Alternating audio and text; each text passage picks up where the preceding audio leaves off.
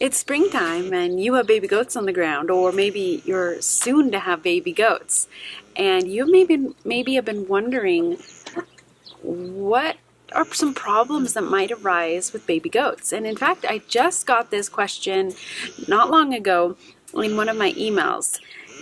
Becca asked, just a thought, since it's getting near kidding season, would a video on common kid illnesses be in order? So I thought, you know, that's a really good idea, because there are some things that can come up and can cause problems that you want to be aware of if you have goat kids around. It's amazing how fast things can go south with goats. You think everything's fine and suddenly it's not. I'm gonna put in a disclaimer. This is gonna have a lot of information in it, and I try to keep things short, but I want you to be in possession of all the information and knowledge that you can. I know some people have complained about some of my videos that they're just too long and there's too much information, and I just can't help it. I want you to have all the information you need, so you can use the timestamps below this video if you're specifically looking for one thing or another with your baby kid. That way you can jump to that specific topic and learn about it. But I encourage you just to watch all of it so that you're aware, at least that knowledge is in your brain, so that at some point down the lane you can think, I remember something, and my goat, I better go look that up. What did Dulcie say again? So I encourage you with all of that information. Just soak it all in and store it away for later use. But before we go on, I just wanted to really quick mention a video that I did a couple weeks ago. It was on goat shivering. Now, if you didn't watch the entire video on shivering goats, please do that. It's very serious. When it gets really cold, like it does here, where there's a week or two of just negative 20 degrees, goats shiver because it's cold. But it's also very serious, and we're gonna touch on that in this video with baby goats. But you need to not just watch these videos halfway through, because there's so much more information in them that is very pertinent to the health of your goats. So I implore you, if you didn't watch that entire video, please do that, because it's a normal phenomenon for animals and humans to shiver because it helps keep us warm. But if we're sick, it means we're sick, and shivering can be a very first, you know, a key to saying, your goat saying, hey, I'm sick and I need help. So please don't brush it off when I said that, yes, it is a God-given thing for goats to shiver, and just say, oh, my goats are shivering, it doesn't mean anything, because it can mean something very serious. So I hope I have made that clear, that you need to know all the signs of sickness for a goat, and shivering is one of them. So let's start with that. As far as problems that can arise with goat kids that are very young or newborn, and problems that can happen. I have a whole pile of goat kids here that are just snoozing. They're just snoozing in the sun, aren't ya? You see why. You don't need to eat my nose. So one of the very first problems that can arise with baby goats is that they didn't get enough colostrum. That is absolutely vital and key for them to get that within the first hours of their life, because it's the perfect makeup of what they need nutritionally, and that immune system boost that they need to be healthy for the first days of their lives and all through their lives. It's their foundation block. And so if a baby kid doesn't get that colostrum in what they need, the amounts of it that they need right away, they can get lethargic and sick, cold, and just go downhill very quickly. So that is kind of the first thing that is key with your baby goats. You're a thinker. Yes, you are. Another thing that can happen that's relating to what I just mentioned. So the colostrum is for the newborns, but if you have a kid that misses a meal, you know, for whatever reason, they're not getting enough milk from their mama, or something goes on where they're just not getting enough fuel, enough milk, they can get chilled and start shivering and get sick really quickly. They just don't have that they don't have the fuel that they need. I have a goat. I just have a goat chewing on my camera. Go away. Go away. Come here. Go that way. But I'm holding on to this guy who is a sweet nuisance, because he is the prime example of that.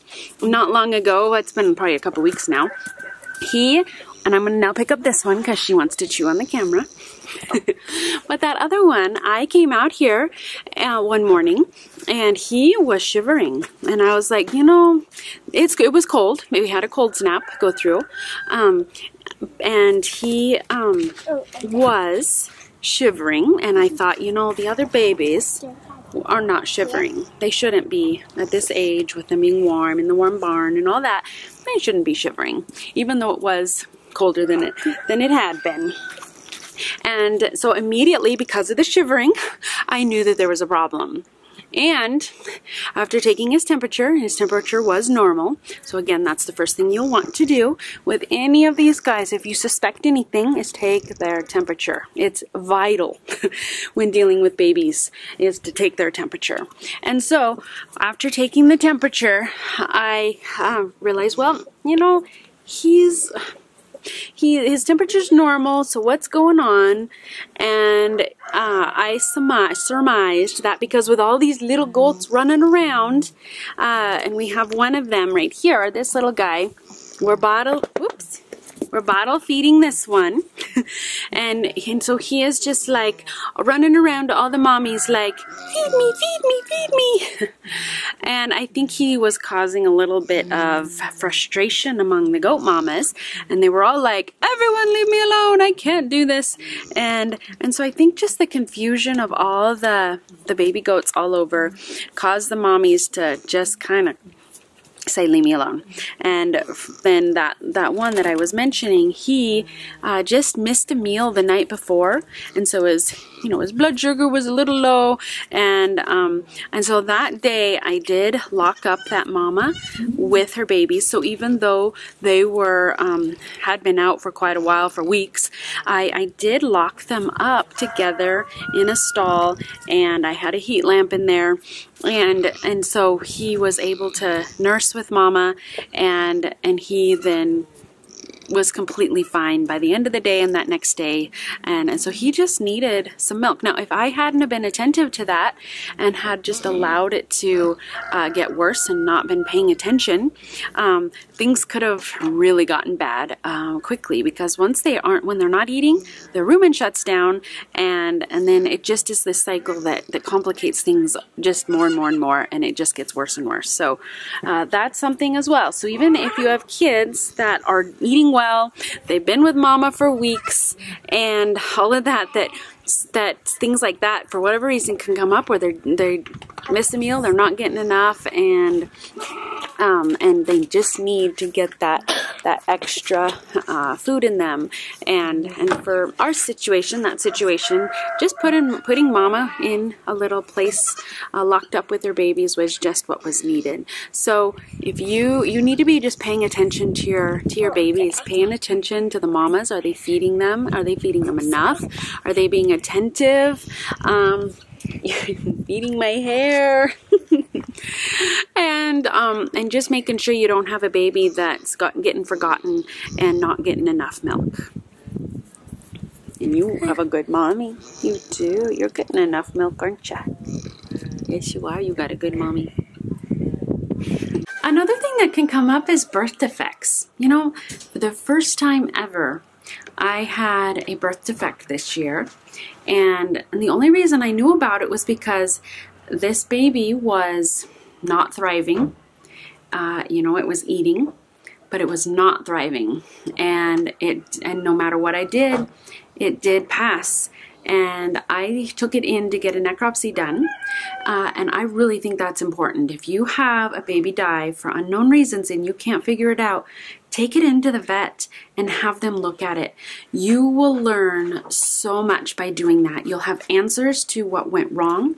I guarantee, will learn something about it. And so I did go in with this baby, and we looked from top to bottom inside a goat, and that's actually the first time that I personally saw a necropsy happen in person, and so I was able to ask a lot of questions. But this baby goat had, between the opening of the last stomach and the actual intestines, there was like a blockage. There was the opening between them.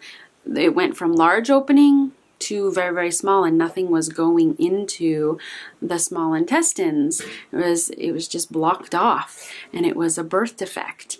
And so that little baby was getting food, and so its stomach and rumen and all that was completely full. But it was also fermenting, and nothing was happening. It wasn't able to go into and finish its course. And so he was actually just not getting any nutrients because his body wasn't able to develop and do what it should. And so that's just one example of what can happen. And I guess I'm not even sure how often things happen where there's a cleft palate, or maybe there's the anal opening is blocked or closed, or there isn't one, or there's maybe some deformities where they urinate, things like that. I don't know how common those things are, but just know that sometimes that is a possibility, and it's just something to think about. If you do have a baby that is what is going on and it does die, do get it in for necropsy to find out why. Got snuggly bubba goats everywhere. So another thing that you always need to be looking at is their poop. Know what baby poop looks like and what it shouldn't look like. Know, like when they first are starting to poop, what their colostrum poop looks like, and the meconium, and all of that. That just knowing what your goat's poop should look like is very important, because they can have problems. And their poop will be kind of an indicator of what's going on. So if they're not pooping, if they're constipated, that is very serious. You need your goats pooping. And so, again, you just need to be monitoring and watching. Are my goats pooping? Oh no, this one isn't pooping. It's very serious. It's life-threatening if your goat isn't pooping. And so if they're not pooping, an enema might be in order, might need to be used to get them going. And so the opposite of constipation is diarrhea. And so it's kind of like the shivering, just shivering is something that God made us do when we're cold, but it can be a problem. So it's the same thing with diarrhea. So sometimes diarrhea is just happening because the body is eliminating something bad that was eaten. So really with diarrhea, you don't want to treat diarrhea until you know why there's diarrhea. Are we talking that there was something that was eaten that shouldn't have been? Are we talking that there is some sort of a worm or coccidia that is causing the problem? Is there something that they're eating, getting too much milk? There is a number of things that can cause diarrhea, and you want to figure out why there's diarrhea before you're actually trying to fix it. You don't want to complicate things by just shoving things down your goat and not really addressing the problem in the first place, aren't we? Oh yes, you have to switch up though. I can't just pay attention to just one of you. I have to pay attention to you all. Yeah. Okay, so coccidiosis is something that you need to be watching for in your young ones. It can happen with your older ones, but generally it affects these young ones the most. And so coccidiosis is not a worm, and wormers will not get rid of them. It is a protozoan that actually attacks the lining of their gut and can cause a lot of damage in a very short amount of time. In fact, it can cause so much damage that your goat is actually not able to absorb nutrients like they should. So as you can see, it's a very serious thing. And a lot of times it happens when there's a lot of poop around, it's very unclean, and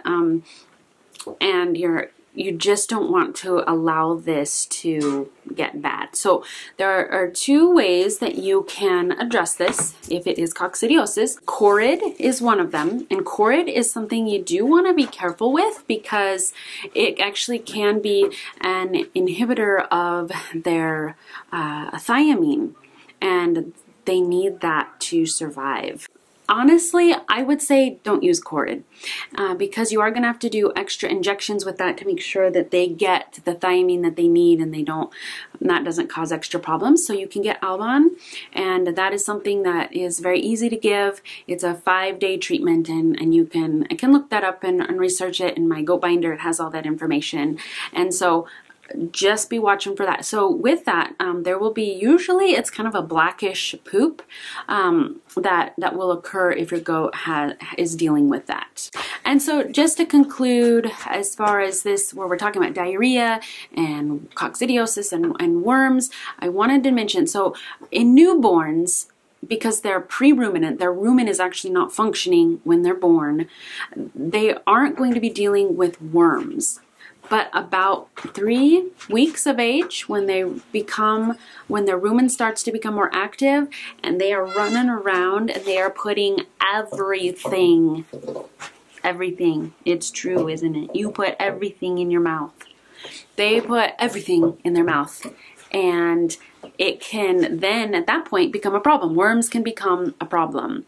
And so that's when you're going to want to be watching that. So, they're going to be out there, and they're going to be putting poop in their mouth and getting stuff from that. Or, in the early spring too, when the grass is so short and things are becoming active, the worms they're crawling up the grass, and your little babies are going to be chewing on the grass and stuff when it's so short, and that's just another way that they can get worms. So that is something to pay attention to it as well.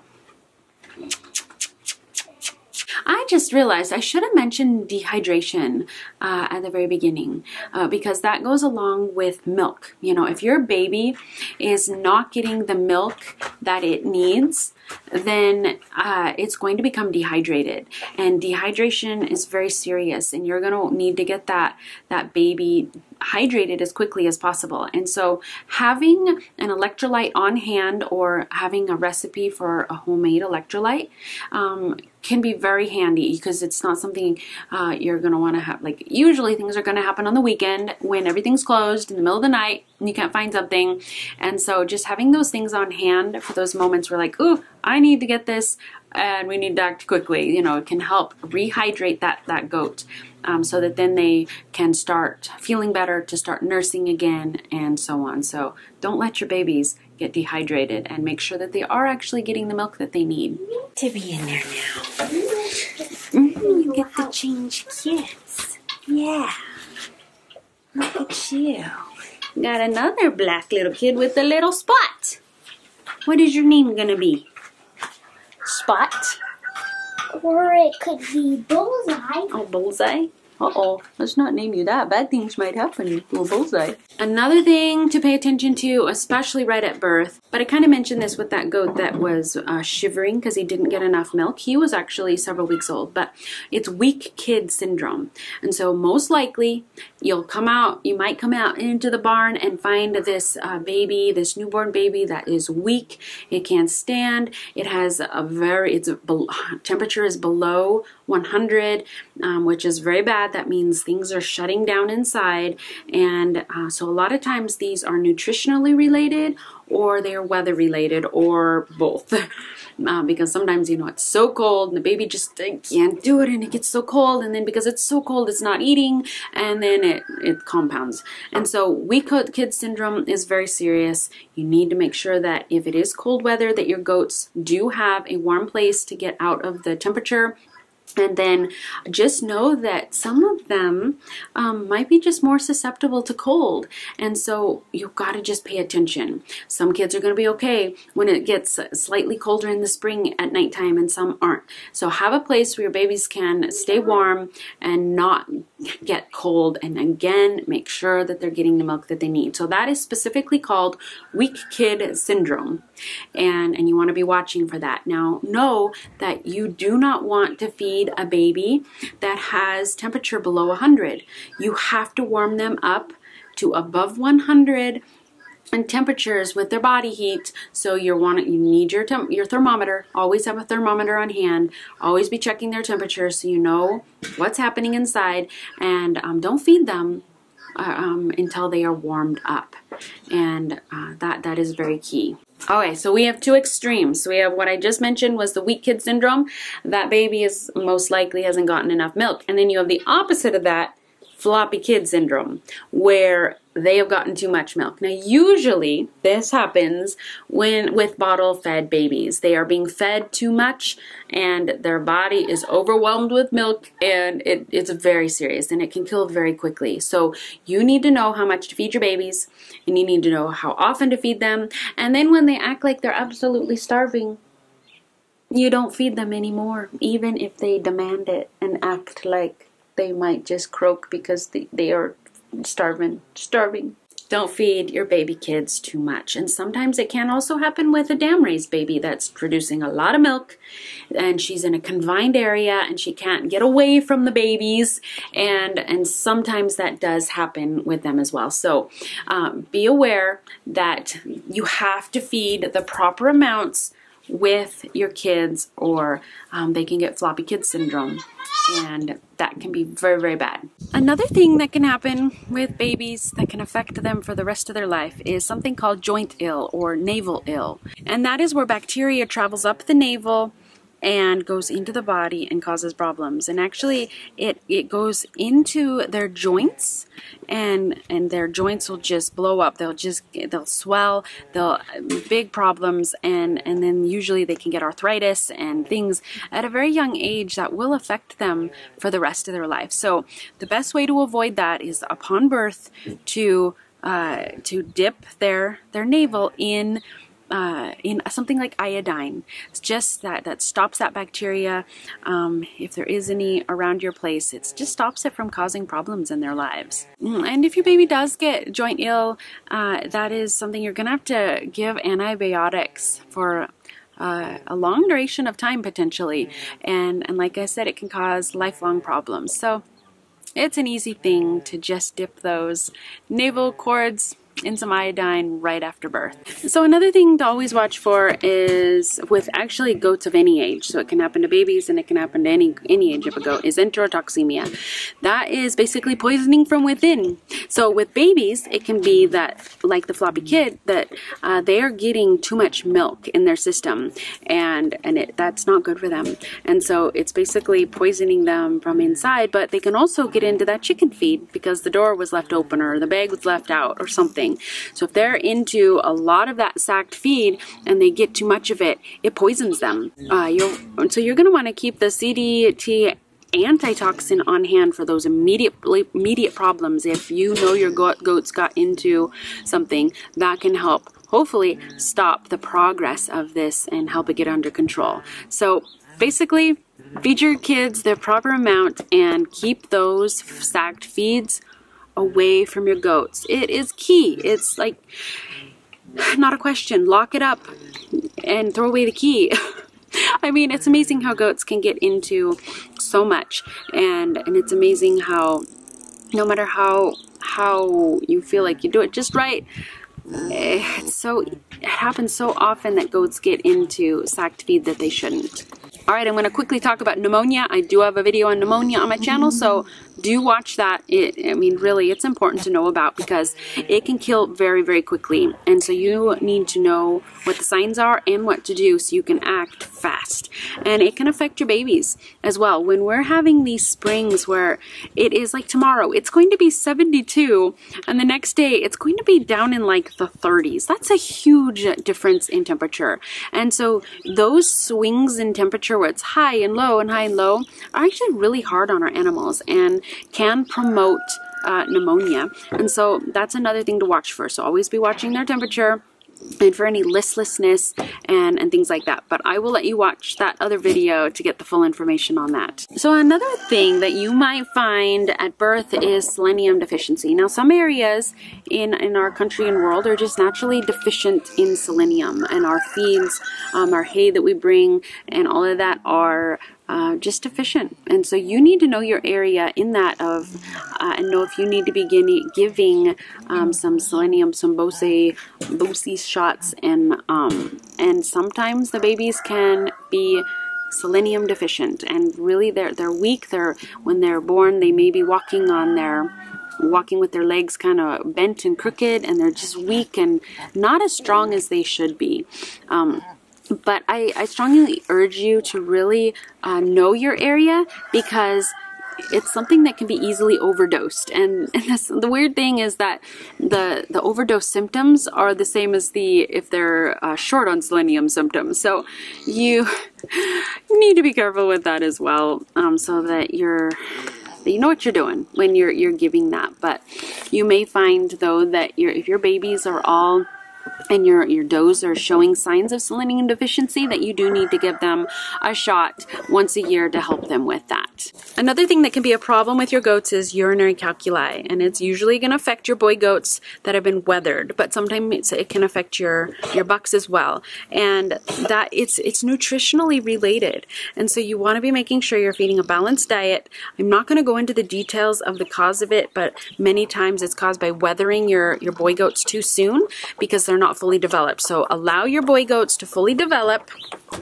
and then usually most likely you won't have problems with this. But again, you need to have your balanced feed. You need to have your calcium, your phosphorus ratios all correct, and that will also greatly help you just to avoid this situation as well. But your water can affect all of this. So I have a video on my channel about just how water source can affect the health of your goats. So just know that you need to be weathering them after they're more fully developed. Wait that extra month to band them and feed them properly, and most likely you'll avoid this situation. And the last thing that I'm going to mention is just vitamin and mineral deficiencies. Now, your does need to be in good, healthy condition to have healthy babies, and so that is just a key. When they're developed in their mommy, the mama's nutrition will affect the baby's nutrition. And so keep your does healthy, keep those vitamin and minerals out, and then they'll be out as well for the babies to be nibbling on as well, and just feed them a good, balanced and healthy diet, because vitamin deficiencies can have and bring on a whole host of problems that you don't want to be dealing with. So just make sure that your does are healthy, your bucks are healthy, and then that you keep your babies healthy by giving them a good and balanced diet. All right, thank you for joining me in this video. My name is Delcy from A Life of Heritage, and I just want to help you raise healthy goats. And it usually all starts with those baby goats. So learn as much as you can, keep them healthy and strong, and you yourself keep learning so that you know what to do if something arises. I hope you have a great day, have a great week, snuggle with those baby goats, and we'll see you in that next video.